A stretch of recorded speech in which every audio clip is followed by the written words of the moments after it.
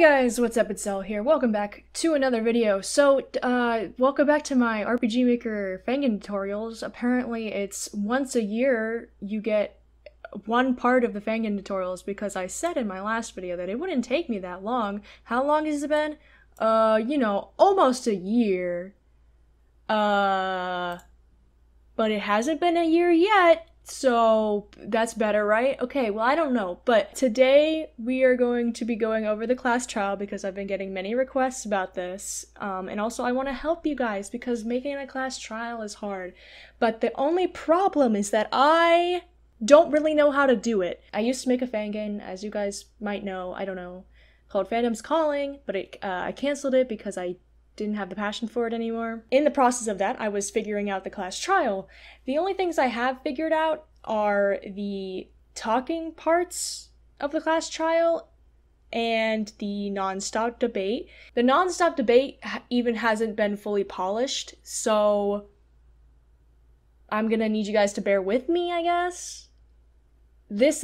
I'm sharing all the knowledge that I know. Another thing that I'm gonna do, if I remember, if I don't remember, yell at me.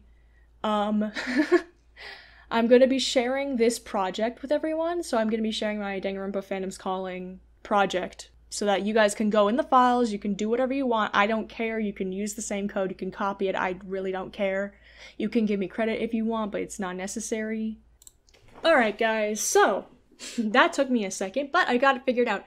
So there's a lot going on here, let me explain. So the whole map, why am I saying let me explain? That's what you're here for. Okay, anyway. So the whole map, this part, the whole, actual map part is not going to be shown. So you can literally make this anything. I don't know why I didn't just make it black, but whatever. Actually, I think it was so that I could see the tiles better, because I needed to count them. There's multiple components going on here. We'll start with the easiest one, which is not that one. That one's useless. Don't pay attention to that one. Okay, guys, if it has, a switch here, that means it's useless and isn't being used because it's a switch and I didn't activate the switch, meaning this is just something I was testing and it also doesn't work. So don't pay attention to this one.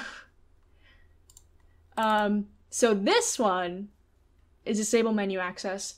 All you do is do change menu access, disable, and then this is where I also showed the UI, the temporary UI. This was not going to be the final version, but it basically just shows the person talking and the status. These two things are very static, meaning they are not fully implemented into the game. This is a part of the non-stop debate that I had not figured out.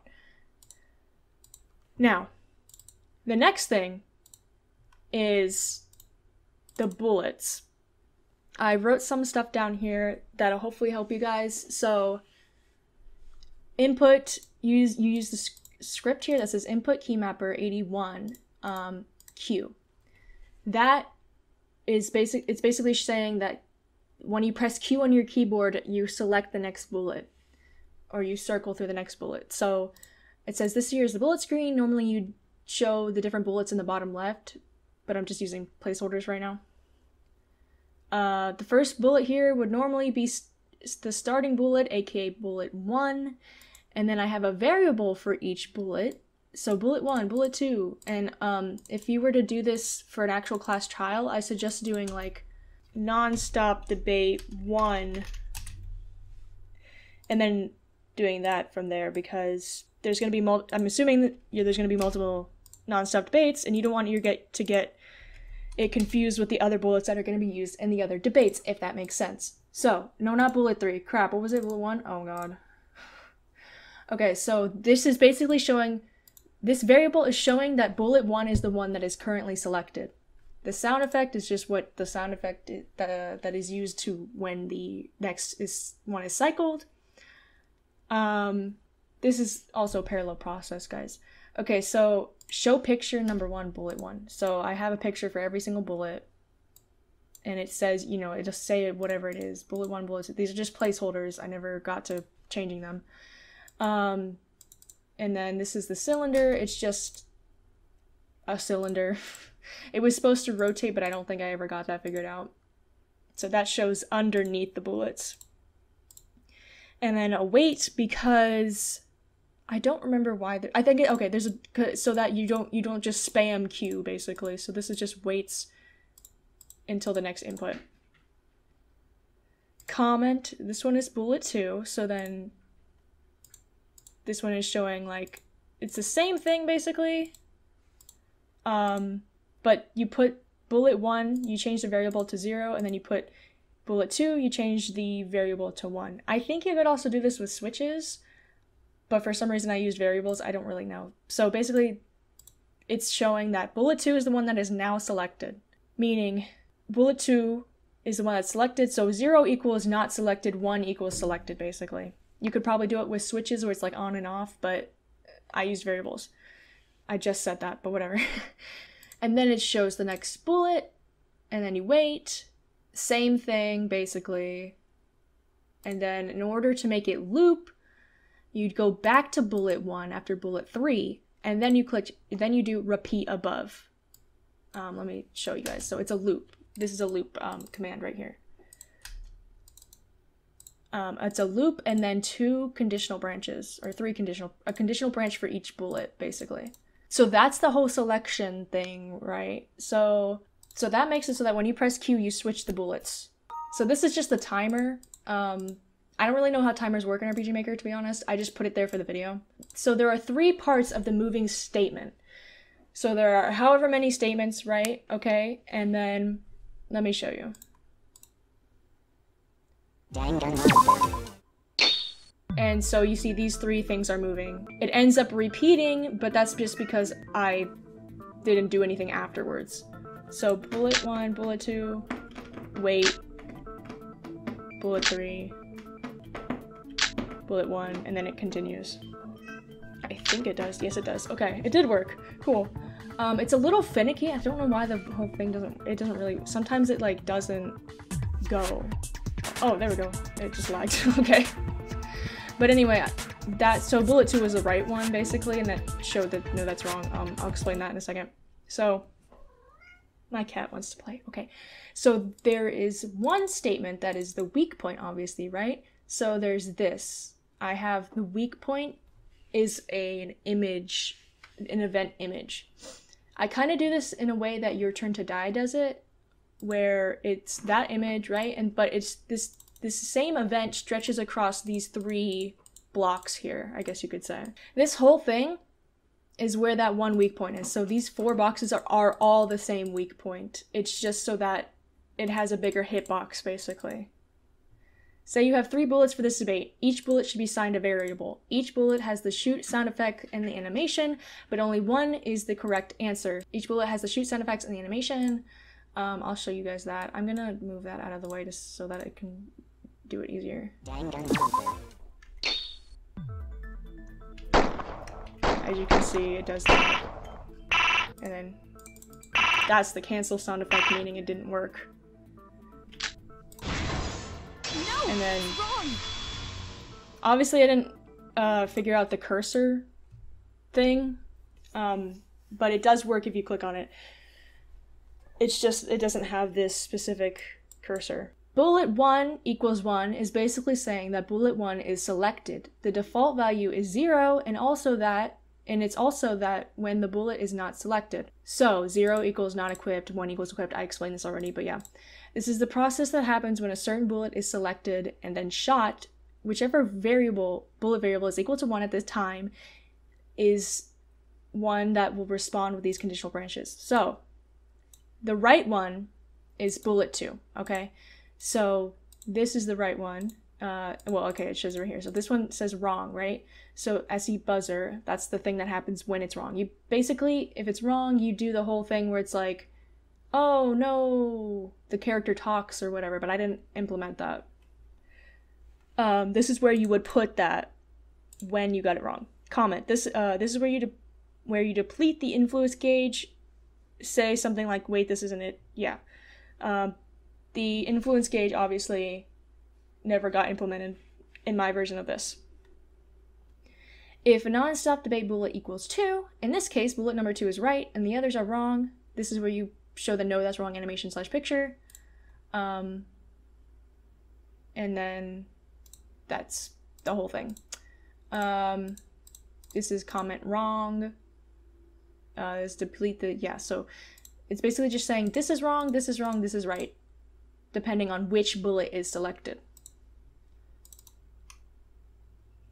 And then if you have multiple weak points, you just do it so that it's all wrong, basically.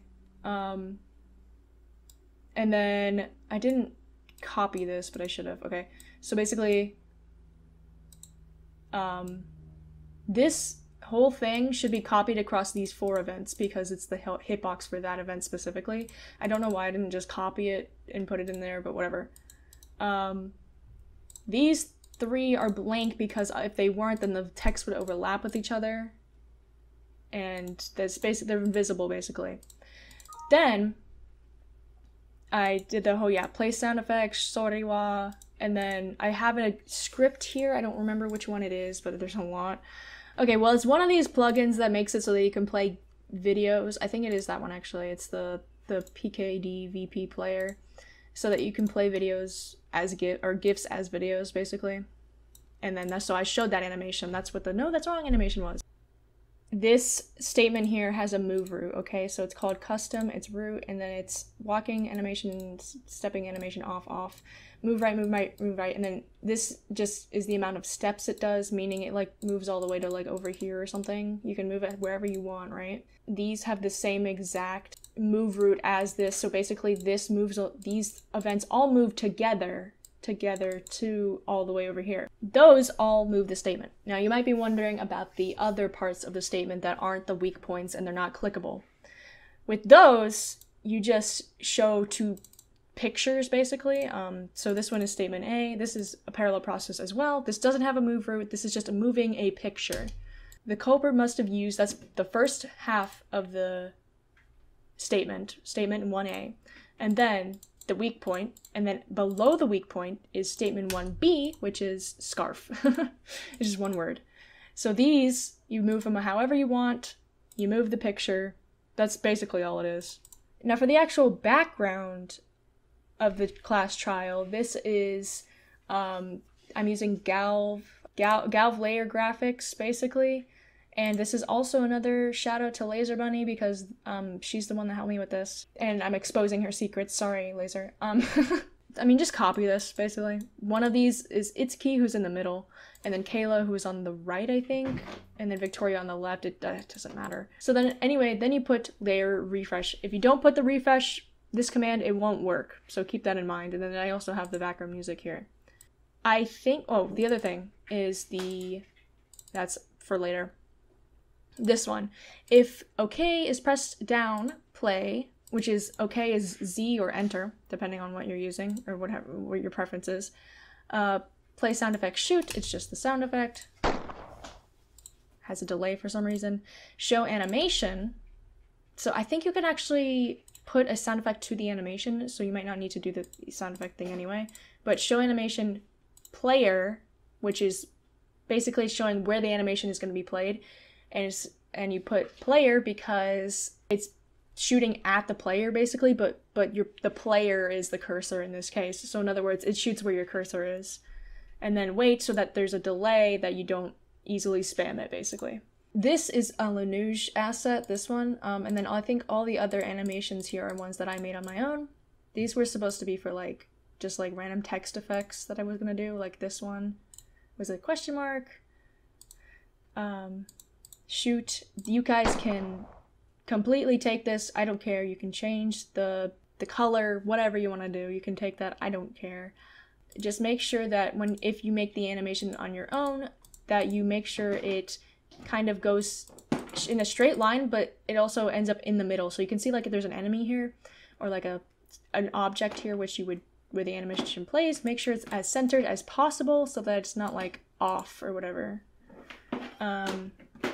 Oh yeah, so the sound effect is already here. That's about it for the non-stop debate portion.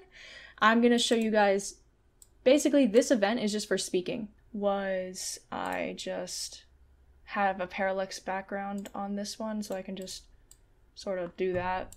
I just erased all the tiles here, and this is the parallax background. If you go here, it says parallax. I don't know how to pronounce it, but that's that. And I also disabled MV3D for this because I wanted it to all be 2D. Never figured out if I could even really do a class trial in the MV3D, but that's a whole other thing. I'm not using MV3D for this tutorial anyway. And then, okay, yeah, so here's the UI. It's Sachiko talking, or well, thinking, I guess. The item that was used, that was, the rope in the closet, right? And then Kayla. And then it just repeats. So for that one, you can just look at my event right here. So basically it's just showing pictures and then you move the pictures and that's all it really is. So it looks like a scroll effect. If you had a background and not a parallax background, like an actual background, like you put an image in the background, you could also scroll that so it looks like it's scrolling instead of just staying still like it does here. And that's pretty much it for the class trial, I think. I don't think there's anything else I need to go over for the basic stuff. Did I go over a gift system? I did not. I can't remember if I went over free time events and gifts. Someone remind me in the comments whether I did or didn't. Nope, you didn't. I think I was gonna make a video about that actually. Literally shut up, no one cares. I decided to record this one instead because I knew how requested it was. So I can explain, I might make another video if you guys would like for me to explain how to do the free time event system and gifts, because it's actually a lot harder than it looks. It's actually a very complicated system for the free time events. There's probably an easier way to do it. I don't know. You guys can check out my sample file in the description. Yeah, I think that's it. So if you guys have any questions, let me know. I don't know if I'll be able to answer them. Like I said, I didn't figure everything out about class trials. Obviously there's like other mini games and whatnot that I didn't figure out, but just keep in mind that a lot of it is moving pictures and layers. So with that knowledge, you can kind of do like scrum debate. That one's pretty easy to I'd say is somewhat easy to program compared to like argument armament, which is, argument armament with rebuttal showdown. That's the one I meant. So that is going to do it for this tutorial. Thank you everyone for watching. And I'm so sorry that I really am sorry that this took me so long. I don't know why I kept delaying it. I think it was because I was waiting to see if I could completely figure out the class trial, every nuance, so that I could make a video about it. But since I canceled my Fangan, I kind of just gave up on it. And I should have told you guys. That was awful of me. I also lied in my previous video. I didn't know I was really lying at the time though. I didn't know that I wasn't gonna upload more, basically. I thought that I was going to. I've been having a lot of issues, personal ones, that have been preventing me from making videos, as I made an announcement about. But yeah, so thank you guys for watching. Please let me know in the comments down below if you would like a tutorial on the free time events or a tutorial on MV3D for Fangans, which is a lot more complicated, but I can make a simple video describing it. Just let me know, guys. I'll make a poll, maybe. I don't know. And if you have any questions, make sure to leave them in the comment below, and I will try to answer them to the best of my ability. So, thank you guys so much for watching, and I will see you on the next video. Goodbye!